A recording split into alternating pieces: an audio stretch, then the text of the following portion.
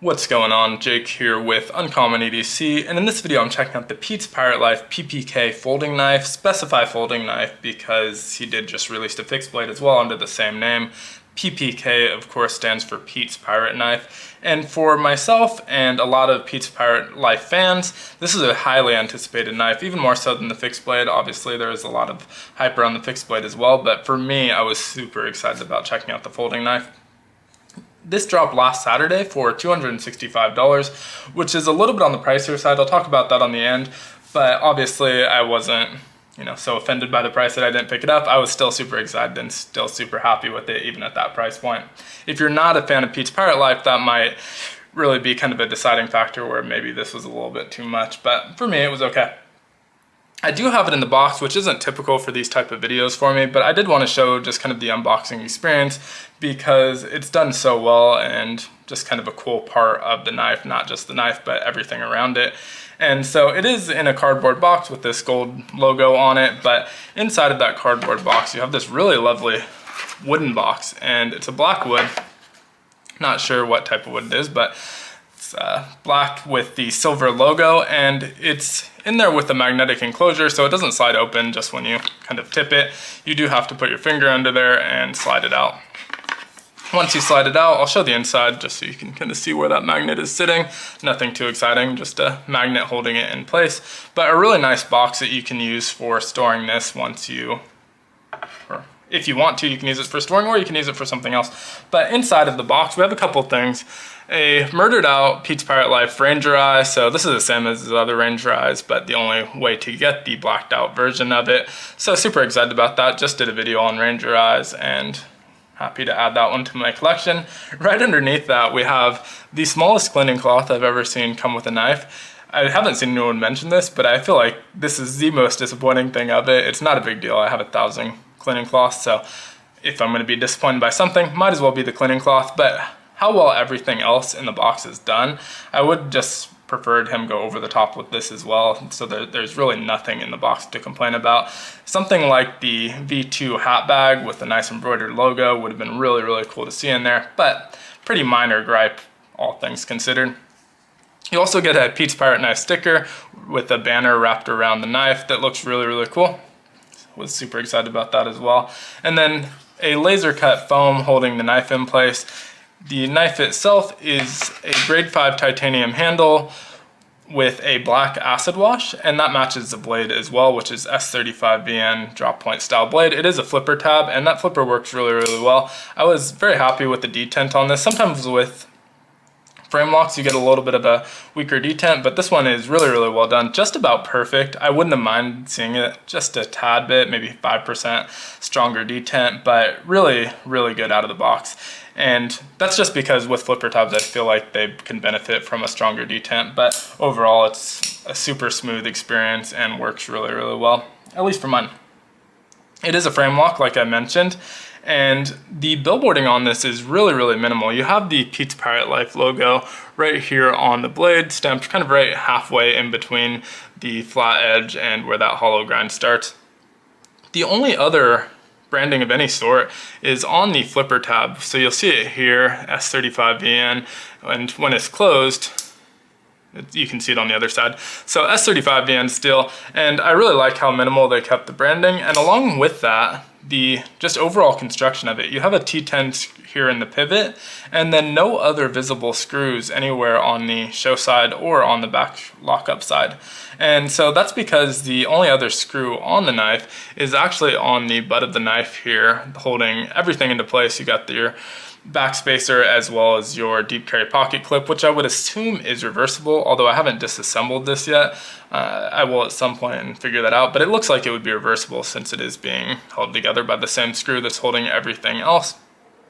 The pocket clip on here is really nice, doesn't interfere with that frame lock at all. And overall, I think this is a super simple and clean design and works really well. I'm super happy with his first design.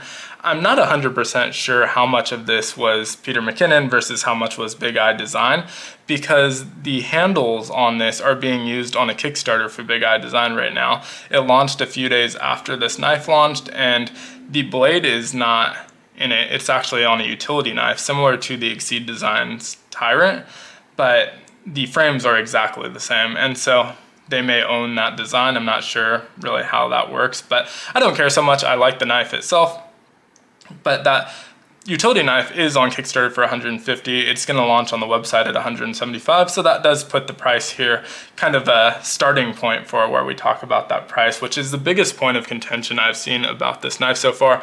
$265, you're getting titanium with an S35VN blade. So I went on Blade HQ and just filtered for those parameters. There were knives that were more expensive than this one, but for the most part they fell in the $170 to $220 range. So you're getting taxed a little bit for that Pete's Pirate Life logo. For me, that's no different than the Benchmade tax or the Spyderco tax. Any of these kind of bigger brands, you're going to be paying a little bit more than what you would pay for a knife of the same materials from a smaller or lesser known brand. But I do kind of take into consideration the presentation we're getting with the wooden box and the Ranger eyes. That's obviously adding a little bit to the cost. It's not going to be a significant amount, but it is adding a little bit to the cost for them. And the other thing is that this is a pretty small run, and so the cost for a small run is not the same as the cost for a mass-produced item. Sure, there's probably maybe 1,000 of them. I'm not sure. I don't think these were numbered, and he didn't release any numbers. I would assume it's probably around 1,000, and so that's going to cost a little bit more than if you're making 10,000 of the knives. And so paying $45 more than the top end of what we see for these materials really wasn't a deal breaker for me. Obviously, I bought the knife. For some people it was, and that's fine, but that's why it wasn't really kind of something that I took into consideration.